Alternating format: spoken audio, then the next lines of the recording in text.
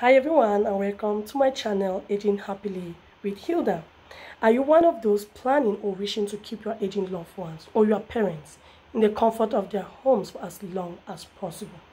If that is you, please watch this video till the end because there are beautiful tips I'm going to be sharing that will help you to achieve this goal. And before I get into it proper, I just wish to seize this opportunity to thank all my viewers, all those who have been subscribing, sharing, and giving those likes, and most especially leaving those beautiful comments. They are actually driving me. Thank you and keep them coming. If this is your first time to this channel, please like, share, subscribe, and don't forget to tell how I'm doing or what you think about the video in the comment section below. Yes, and what can you do to keep your aging loved ones in the comfort of their homes for as long as possible? Most people, if not all, they always say they would like to keep their aging loved ones in their homes when they are getting older. That's beautiful, really nice. Why? Because that's where they have been building those memories, and this is just a time for them to cherish them. And so it's really a good thing to keep them at home, as long as it is safe for everyone involved. There's one thing I want to point out here. Caring for a senior loved one is not as easy. It's one of the toughest and most stressful jobs that you ever think of. Yes, believe me or not, it's never easy looking after an aging parent or aging loved one. That's why you see most family caregivers complain of burnout. They are being stressed out all the time. Depression is setting in all the time. And really, they don't have time for themselves. If you are able to actually maintain your health and get some help, it's still a possibility for you to keep that aging loved one at home for as long as you want. It all depends on you, how you want to go about it. And that's why I'm here today to share you those tips that will help you keep them where they like to be as they grow older. The first thing that you want to consider is to understand how much care they need. If you know, take into consideration lists of their daily, weekly, monthly activities.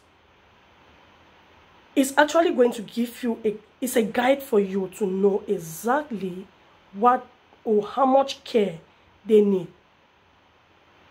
And this starts with a kind of assessment. You want to be patient with them for some few weeks and actually observe what they can do to evaluate their level, their strength level. See what they can do and what they can't do. And you want to consider the times of the day. Are they being energized in the morning, in the afternoon, or in the evening?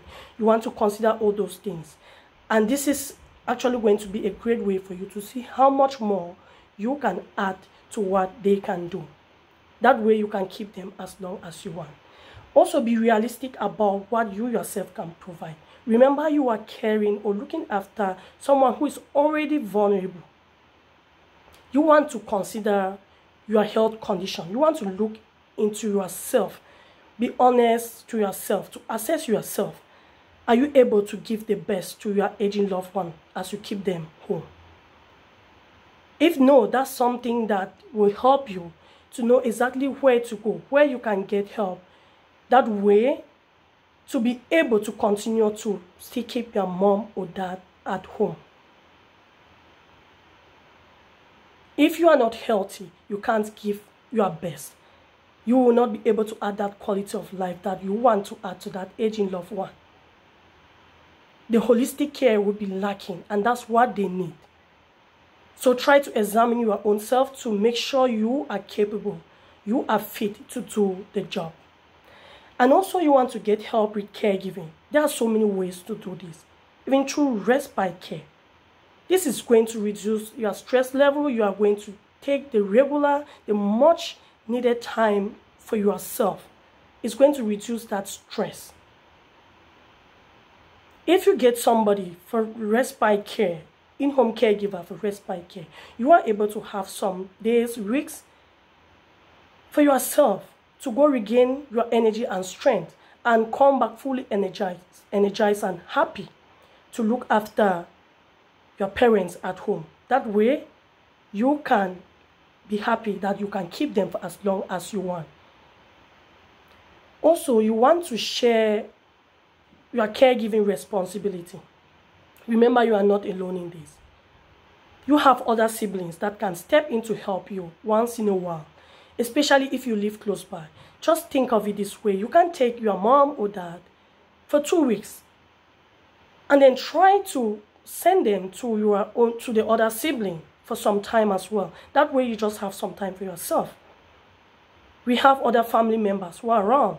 Invite them for sleepover, just a weekend, for somebody to give that shower, to feed them, to transfer them. Those are those daily routines that you have been doing that is keeping you down, that is stressing you up.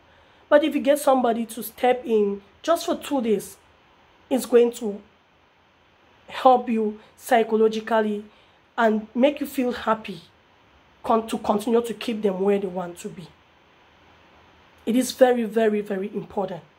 It's not something that one person can do. You try to share that responsibility. There's something that I can't emphasize enough. This will be a topic for another day, but I would like to just hint it here. Planning. There's nothing beautiful as planning for your aging parents.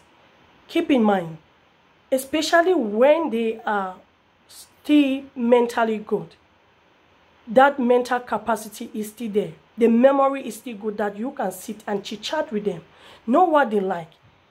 It's very important. That's the way you are actually adding value to them, because knowing that somebody will love to stay in the comfort of their home no matter how they age is very important. And it's actually liberating you from that stress of thinking when that time comes, like, oh, where will mom really love to be? Why don't you have that conversation with that aging loved one now, that the memory is still intact? As I mentioned, this is something I'll get into a different day. And yes, I would like you to consider all these tips. And if this was of value, which I believe, please don't forget to leave your comments about this video in the comment section. And thank you again for watching. I look forward to seeing you in my next video. Remember, love yourself and embrace aging every day. Thank you so much.